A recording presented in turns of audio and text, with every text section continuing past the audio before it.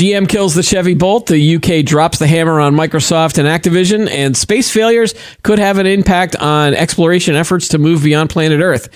We'll chat about these topics and more on this episode of Today in Tech.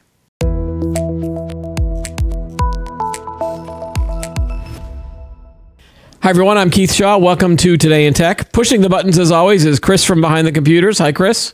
Hey, how's it going? Good. So should we address the elephant in the room? What's that? Your facial beard area has been shaven off. I don't know what you're talking about. Oh, is this your twin brother that we're talking about? Or is this... No, okay. No, it is in fact me. It is you. I did shave, yes. I'll admit, in case you haven't noticed. I did. So we're okay with scaring small children that might be watching this at the moment? Maybe not, but... Well, no, I'll get used to it. And of course, you're going to just... So I'm still getting used to it myself. Yeah, a coworker... Is it itching? Do you itch? No, okay. Not that much. All right. So a coworker did actually comment that I am now outpacing you in terms of the beard. But I figure by next week you'll be passing me again because you can grow a beard really fast. By tomorrow, I'll be. Well, I'm giving you the benefit of the doubt. All right, so let's jump into the news of the week, tech-wise. We've got some interesting news going on around sort of, I don't want to say failures, but more of like roadblocks for a bunch of companies. So let's start with the Microsoft Activision deal. This was a $75 billion deal that was announced last year, I think. So this was a big merger of Microsoft, which is, obviously a huge tech company. They wanted to buy Activision Blizzard, and Activision Blizzard was a gaming developer company that has games like Call of Duty. On the Blizzard side, they have World of Warcraft. They've got Diablo. Diablo 4 is coming out in a couple months, and Microsoft wanted to buy that. And then basically everyone was saying that they're going to make a lot of exclusives, and that got a lot of people upset because Call of Duty apparently is a huge video game. Yeah, no, it's pretty big. But I don't play it myself because I stink at those types of games, but it is a big, and that's what, and Sony was really upset about that possibility. Also given, so the UK, it was hold on for a second. Like the agency was the Competition and Markets Authority basically quashed the deal or rejected this deal. Basically said that Microsoft had failed to convince the agency that actions the company had proposed since announcing the deal would sufficiently ease the regulator's competition worries. The CMA has said that the deal poses a competition threat to the UK's video game industry and has been reviewing the transaction for months. Now, this investigation focused solely on the UK market, but according to the Wall Street Journal article, because the video game industry is complex and global, it would be difficult for a combined Microsoft Activision to operate completely outside of that market. The U.S. Federal Trade Commission and the European Union's competition watchdog are also examining the deal. This decision would not have any direct bearing on those proceedings, but such global deals typically need the endorsement of the world's biggest competition authorities to move ahead. So yeah. There's and of course, both companies have said that they're going to try to appeal. An article today in the Wall Street Journal said that that's probably unlikely. That hurdle to sort of get that reversed is pretty high, and so we'll see what happens with the U.S. There's a hearing in June, but I just wanted to talk generally about sort of the video game competition that's going on these days. It used to be just, the three big companies are Sony, PlayStation, or Sony, Xbox, Sony, Xbox, and Nintendo, and Xbox being Microsoft. Right. I'm not a huge fan of it, honestly. Yeah. And it's not necessarily video games in general where we can see this happening, right? We see it in film and video, Netflix. We can thank Netflix and all the streaming services for kind of monetizing all of the content that we watch. Mm-hmm. I shouldn't have said that. I should have said films and movies that we watch. See, then this is the problem because everything now is content. Yep. All the movies we watch, everything is just content. And I think if Microsoft went ahead and bought Activision Blizzard, right, I think that's what video games are going to become. Just content. They're going to be shallow husks of a game, and they're going to stuff a bunch of loot you know, the loot boxes in and just try to squeeze every little dime out of their audience, their players, right?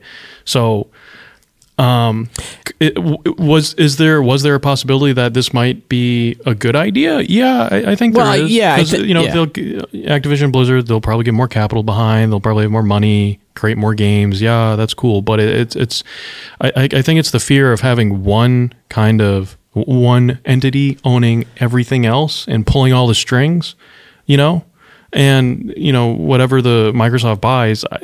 I mean, this is probably not true, but it's like they kind of lose their independence, you know. Right. So if you were a game developer, you know, a few years ago, you would develop it the way that the competition was sort of in the marketplace for at least the three big console areas. Now, this is different from PC gaming because obviously PC gaming is a different animal altogether. But you would develop a game and you would develop it for multiple platforms. You develop it for the PC, you develop it for Xbox, you develop it for PlayStation. Eventually it comes over to the Nintendo Switch at some point. So you build the game so that it can be played on these multiple platforms. Right. And it felt like that's where we were all going. But now, as as the hardware companies start buying up the game developers, they start doing things like exclusive content, exclusive titles. Sony has this with some of their games. They've got the Horizon Forbidden West, or the Horizon series.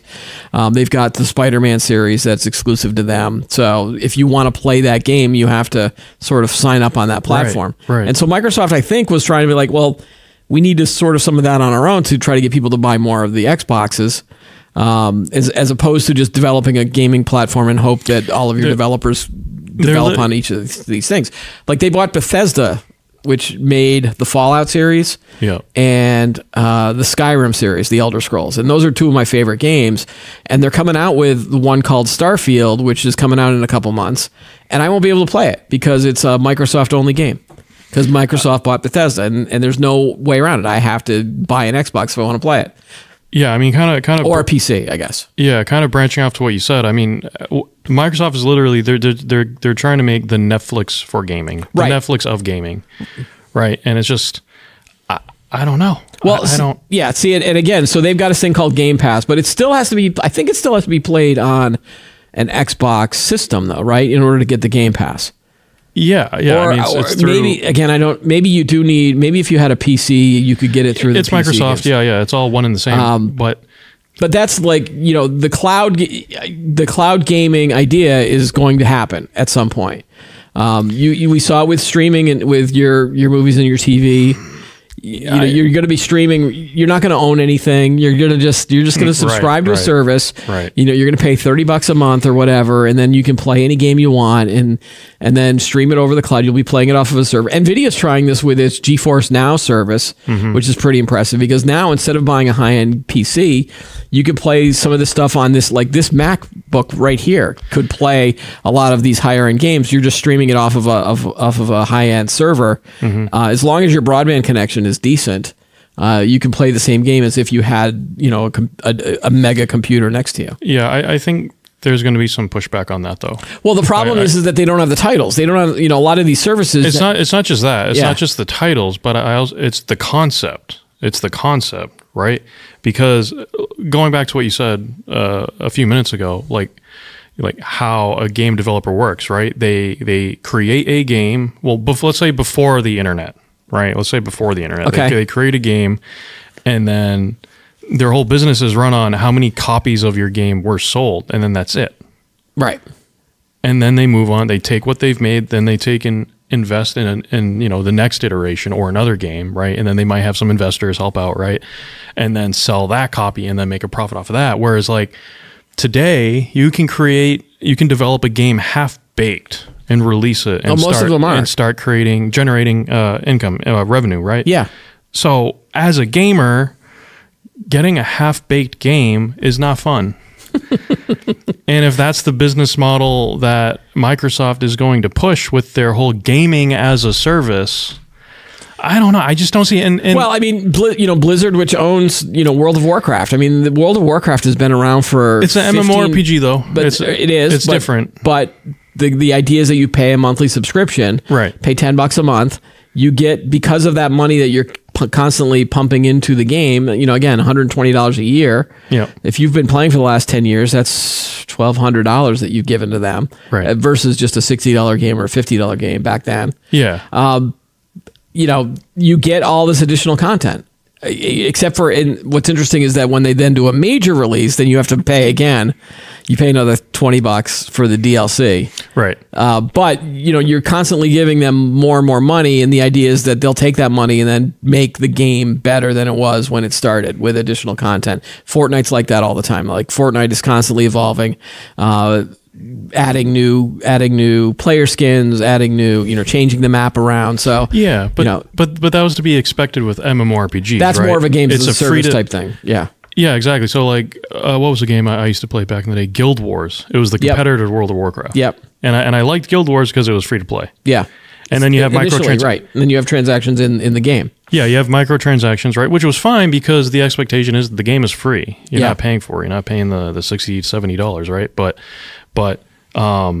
you know, you're seeing games today that, again, are half-baked and they're really not worth it. And what I was just saying a couple minutes ago is like, you're going to start seeing pushback. If we look at what Sony has been doing, right, with their AAA releases, Horizon Zero Dawn, God of War, Elden Ring. Like, there's no... But that wasn't an exclusive. It wasn't. But again, it's the concept of you develop a game, right, and you release it. Right. That's it. And now they're going to make the second one. I hope they do, because it was amazing. They're not doing DLC for Elden Ring? They did one round of DLC, I believe. Okay. I got to confirm on that, but I believe they did.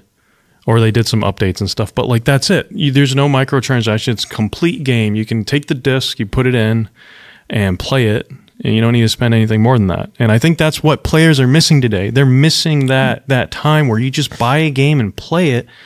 And then you get rewarded by your gameplay in the game. I think the idea of this cloud gaming is not what we've got now. Now you have a place. So I've got a PlayStation 5, and I subscribe to the PS Plus, the subscription service. I get a bunch of free games every month. Yeah. I get bonus content for some games. If I've been playing those games, you get like extra skins for some of the player characters, things like that. But then they have another couple of tiers where they then give you access to the complete library of games going all the way back to like the PS2. So if you were a huge fan all those years, and that's that's extra money per month. I think it's now $20 to $30 extra a month. And that's sort of what the Xbox Game Pass is. I don't think that's sort of where it's going. I mean, you're going to have those, but what I think the next iteration is you're going to eventually get rid of the hardware altogether. And you're going to basically just buy a controller, and that controller is going to either be wired into a little box that connects to your broadband, or it's going to be wireless, and you're just basically going to be streaming these games off the server, and all of the games that you can do, and I think they just have to figure out the right price for it, and then as the game gets released, you don't have to buy a physical copy, even a digital copy. It just becomes part of the service. Like every time Netflix puts out another movie, you have access to it because you're subscribing to the game. And again, they've got you locked in because if you drop the subscription, you don't get to play it anymore, or you don't get to watch the movie. Yeah, and then I mean, for Netflix, you don't necessarily own. Why does that not make sense for you as a consumer, I guess? Well, I mean, look at Stadia. Remember Google Stadia? Yeah, but that's Google. Yeah, that failed miserably. That's basically a cloud service, a gaming cloud service. That failed horribly. You know what? And again, I think we just haven't seen success yet because the major game developers and publishers have not allowed some of these games to be played that way. And maybe that's what Microsoft needs to do that with big AAA titles from these publishers. I think at the end I'll remain cautiously optimistic. Okay. How about that? I'll stay cautiously optimistic, and I still hope that we do see more game developers creating more games like Elden Ring, God of War, Horizon Zero Dawn. There's probably going to be options. It's going to be the cloud route and then the old school, gamer route. I don't know. Do you know that I recently crossed that chasm between always getting a physical copy of the game versus now digital copy? I'm now in the digital copy world. And you know what did it for me? Digital. You know what did it for me? What? The supply chain shortages. Well, like that Harry Potter game came out, the Hogwarts Legacy. Yeah. And I tried to go to my local GameStop to get it, and they're like, "Oh yeah, we don't have any." Like they limited the number of physical copies. And instead of waiting and trying to go around to store after store after store to try to find it, it's like, why don't I just buy the digital game? And then it's the same price. You're still going to pay the same price. Some of that's misleading because what was it? I think it was the last Call of Duty. I think that came out. Okay. You buy the game, the physical copy, you go to the store, you pop the disc in. All it is just a key for you to download it still the game over the internet. Yeah, you still got to do the 6 gig update that takes a while to download. Yeah. I don't know. I miss the old days. And that's how I felt when I played Elden Ring. I'm like, "Oh my God, it feels out of time."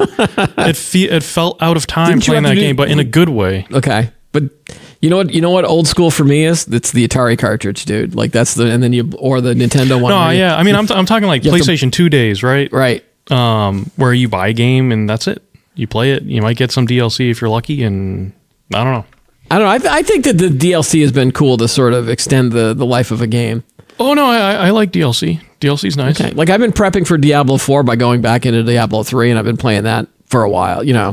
On the latest season, so that was cool. One other thing on the video game before we move on is the I'm actually do you have a Steam Deck or any of those sort of mobile sort of, should I get into that at all? I don't know if you might not have those, but I've been monitoring the news, there's been a couple of competitors that come out, and maybe this is more of a question for any of the audience members out there to see if it's worth investing into a Steam Deck. Because again, the problem that I'm now having is that as I'm getting older, I tend to play less and less games than I did maybe 20 years ago. So I still like video games. I still like, I've never gone into the whole, I'm just going to play Candy Crush or any of those mobile games or anything like that. I tend not to do that. But when I'm out and about, it might be nice to have sort of a mobile gaming platform that I could pull out. I don't have a Steam Deck or any of the handheld. All right, we'll leave that for the audience to chime in on. All right, so the next thing I wanted to talk about, there were a bunch of different space mishaps that I wanted to sort of bring up to you. The first one was this space mission from Japan. There was a company called iSpace, and they basically were trying to land something on the moon, and apparently it accelerated before it crashed onto the moon. So they were going to land on the surface of the moon. Japan's iSpace said its lunar lander may have unexpectedly accelerated on its way down before crashing on the lunar surface. The Hakuto R Mission 1 lander was scheduled to touch down April 25th. Shortly after the scheduled landing time, no data was received indicating a touchdown. Basically, they're assuming that it basically crashed. Well, so what they're really saying, and let me help the audience out with this, is what it did was it crashed into one of Elon's SpaceX shuttles. Because he's already populated Mars and the moon. So I thought you were going to talk about the aliens, that the aliens shot it down. Because I think could be that too. Yeah. But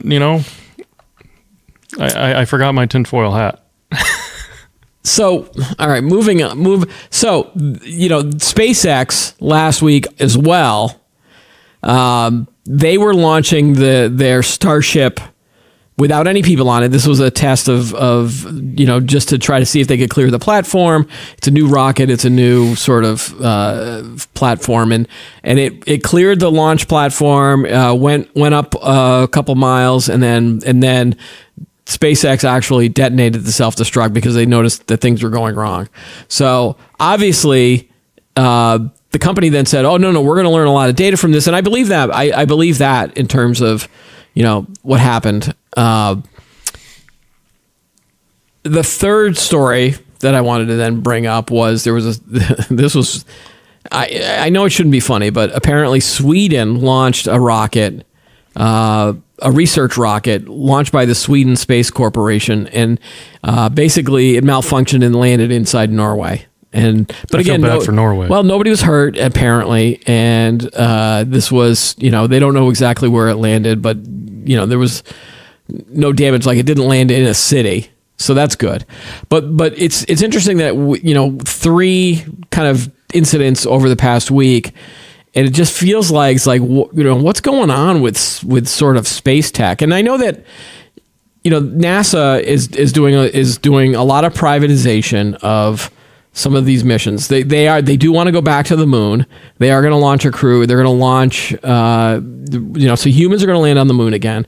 I think they're launching on the polar ice caps because they've discovered that there's water, and so they want to like take some robots and astronauts and then kind of explore those areas, because again, see if there's life. And this was now almost 54 years ago. This will be the 54th anniversary of the moon landing, if you believe the people that we actually landed on the moon in 1969. We did.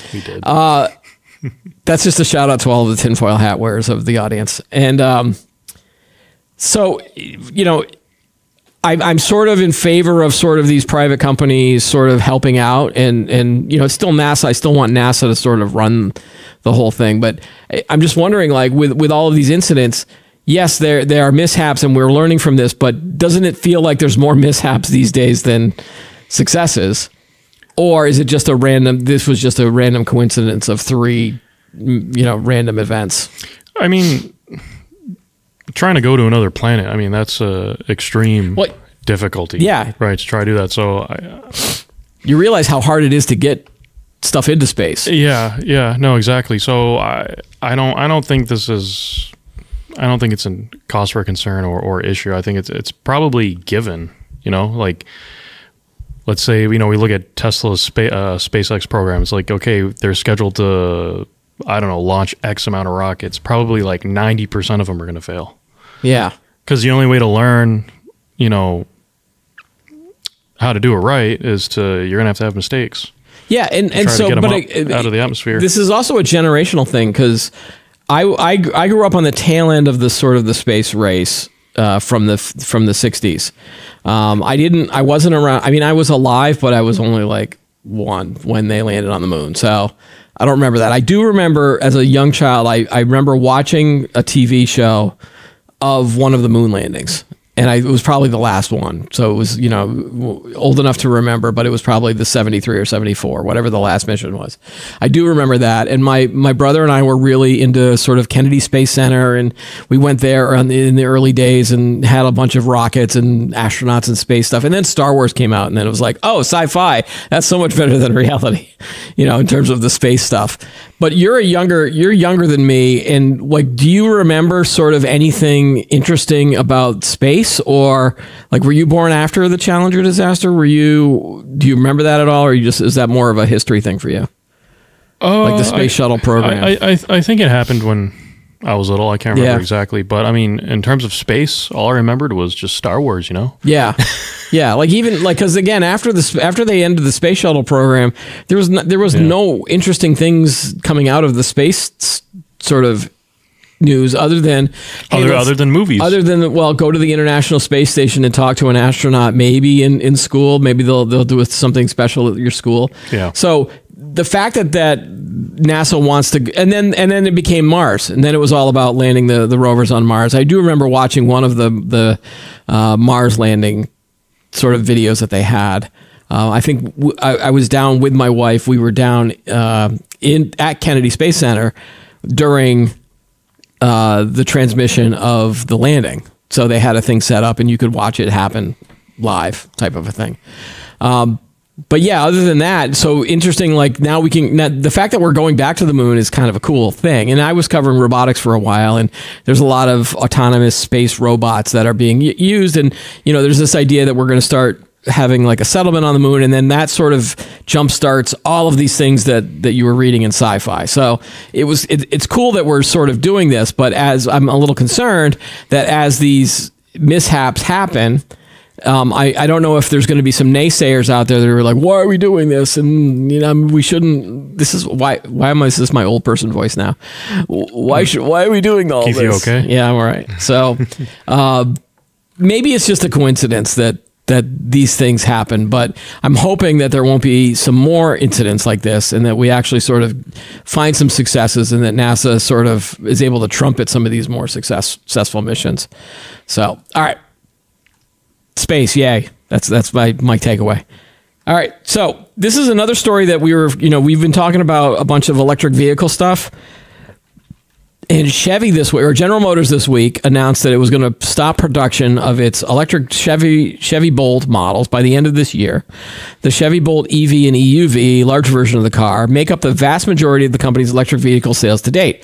However, the battery cells in the cars are an older design and chemistry than the automaker's newer electric vehicles, such as the GMC Hummer and Cadillac Lyriq, which utilize the Ultium architecture. So basically, it feels like this company is abandoning that sort of affordable and I use affordable in quotes. Yeah. Well, they got to upgrade, right? They're upgrading the tech, the battery tech, and it feels like because of that you have to sort of go to that high end EV market, which is going to bring it's like when you buy a new iPhone, it comes with like a new port or something or whatever. You gotta, you have to get the new model. Yes, but again, as iPhones get older, you can sort of buy refurbished ones and older ones. Can you do that with EVs? Not without replacing the skateboard, the whole battery pack. I mean, that's the thing. That's the thing with EVs is like, do you see used Teslas on the road at all? I mean, people if they're going to buy their Tesla, they're keeping it for years and years and years. Yeah, right? I'm sure you can find a used one. I mean, I'm sure. But do you have to replace the battery in that? Oh yeah, in all EVs, yeah, because it's lithium. It's lithium, so over time, just like our phones, it loses charge. It's electrical charge after X amount of years. So, I'm not surprised. I'm not surprised that Chevy's doing this, and I think we're going to see it in all other EV car manufacturers, unless they can find a way to just. I mean, honestly, actually, no. They could have done it or they could have designed the cars in a way where you just swap out the battery, literally. Like, I don't know if there's a way for them to just pop out the whole battery housing inside the car through the bottom, and then just pop in the new version. You know what I mean? Mm-hmm. That would be very cost saving, which I don't think Chevy would want to do. I think they would just want to have you buy a whole brand new car. You know what I mean? Because they're our company. Yeah. I don't know. I was hoping that eventually car makers would be able to sort of get the price down as they produce more and more of these things, which is sort of that scalability argument of, Well, did they give a price? Did they give a price of their upscale ones? Yeah, I don't see a price, but I know that they are upscaled. Mainstream drivers. Okay, so the Bolt was 35. Like 35 is just about the tip of the mainstream, right? Yeah. Okay. They were starting under 30 right here. The 2023 GMC Hummer EV pickup starts at $84,650 for the base EV2 model. Yeah, that's a EV truck. So yeah, those are. What was the other one that was mentioned in that article? There's Tesla. Oh, okay. Oh, the Cadillac Lyriq. Cadillac. Wait, Chevrolet will launch several new EVs later this year based on the Ultium platform in key segments, including the Silverado EV, Blazer EV, and Equinox EV. Wow, that's very bold. I didn't know they were going to do that. That's a lot. Silverado's their main pickup truck, Blazer SUV, and the Equinox. Yeah, the 2024 Cadillac Lyriq, starting at $58,590. Yeah, yikes, that's steep. So, I don't know about that. I think there was another story in the Wall Street Journal about this really tiny electric vehicle, but it was like a box. Maybe that's what we're all cursed going to be having to drive around. Well, that's all we're going to be able to afford. It's literally the size of this table. This is going to be the car that I'm going to have to drive if I'm going to go electric. Yeah, I think let's just say policymakers, government, they're under the impression that the more that we adopt the tech, EVs, that the cheaper it's going to get. I mean, that happens. Well, that's my assumption. I mean, it happens with everything, right? Yeah. I mean, we saw it in the PC sector, right, with memory, yeah, right, and storage. Yeah. As the tech evolves, as it gets adopted more and more and more, it gets cheaper. But I find this hard to adopt, because again, there are other factors at play, like, you know, upgrading the electrical grid.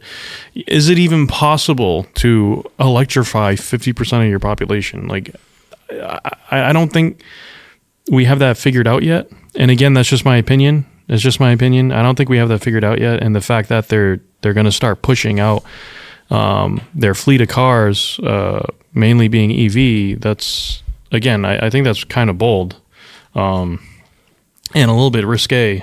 So there was another interesting article in the Wall Street Journal, and this was an opinion piece about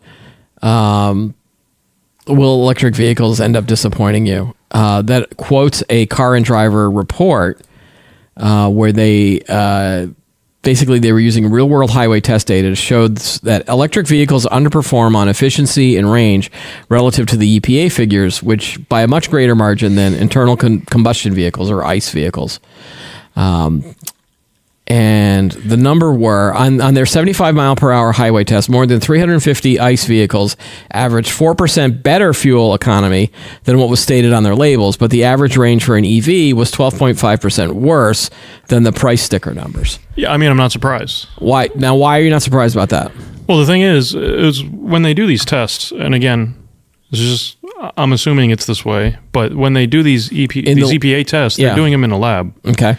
Very controlled environment, and that's how they get their base. I don't think that they're getting these tests in a real world perspective, like real world trial. Right. I don't think they're doing it like that, because here's the thing.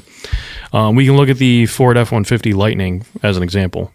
Looks great on paper, and yeah, it can tow a lot, but it cuts down your range significantly the more weight that you add to it. Because, I mean, if you think about it, yeah, the more weight you add to the vehicle, the more the motors have to work. So, I mean... And that's why we're seeing stories like Amazon is pulling back on its Rivian purchases, right? Because... Right, the Amazon vans. Yeah, they're finding delivery vans. That when you fill them up with a lot of packages, it's going to slow down...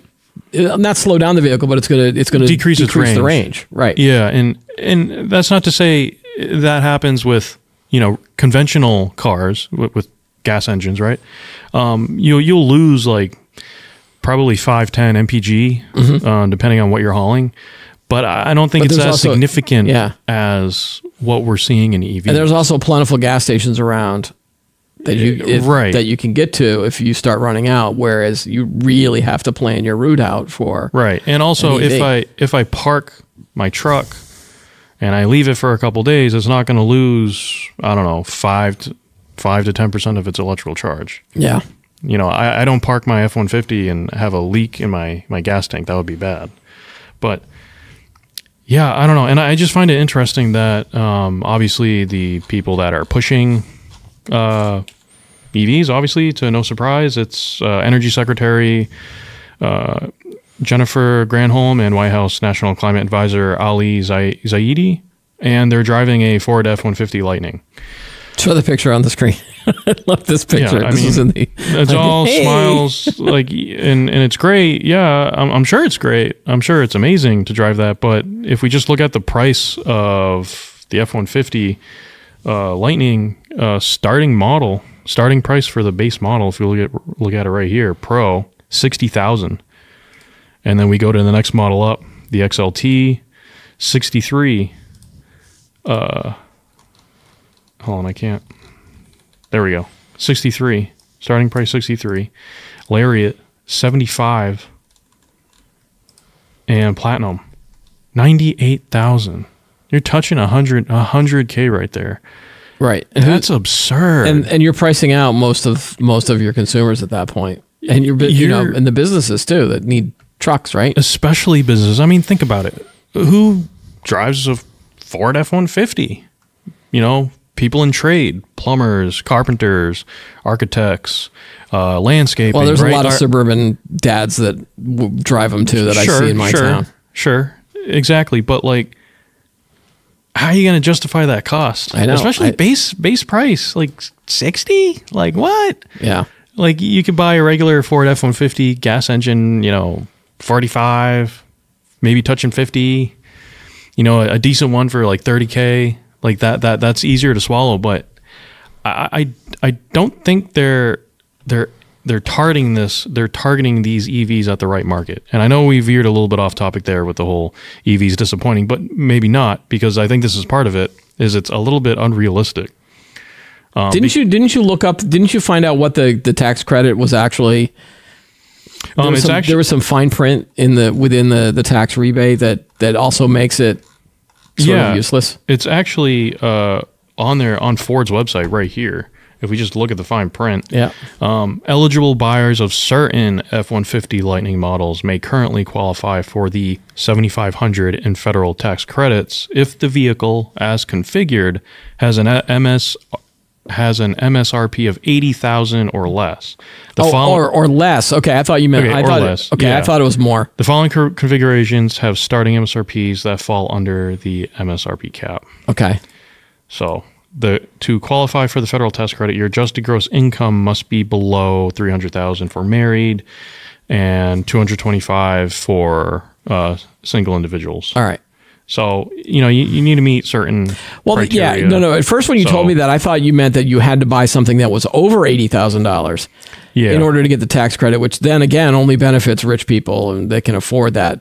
But now, all right, so now it doesn't seem as so if you go for the $100,000 model, then you're not going to get that. Right. But if you want to buy a Chevy Bolt at $35,000, if you can still find any before they shut them down, then the tax credit brings it down to $27,000, and that's sort of affordable. Yeah. And again, there's also the plug-in hybrids that you can still probably, but those aren't quality. I think they're getting rid of those rebates as well. I might be wrong on that. Right. But I mean, looking at like the Ford F-150, the vehicle that, where's the article? Where did I put it? Here it is. That they're driving. It's like your average Joe isn't going to drive that. Which one? The Ford F-150 Lightning. Oh, no. Yeah, no, we're talking about different models. Oh, okay. I'm talking about the Chevy Bolt, which does seem like a mainstream person absolutely. Would buy. Yeah, no. At some point, if they could get it down another like $10,000. Yeah. Yeah, and if it fits within their commuting and stuff like that, yeah. But I don't know. Well, we'll have to see. I think I'm just gonna go backwards, and eventually I'm just gonna buy a donkey or a horse, and we're gonna bring back the horse and carriage. It doesn't seem that bad. It's only gonna, honey. It's only gonna take me 3 days to get from Needham to Framingham, or no, Needham to wherever I live. It's a little further. Right. Do you remember in Colonial, this is way off topic, but in Colonial days when like John Adams would go from, Quincy down to Philadelphia, it was like a 6-day trip by horse and carriage.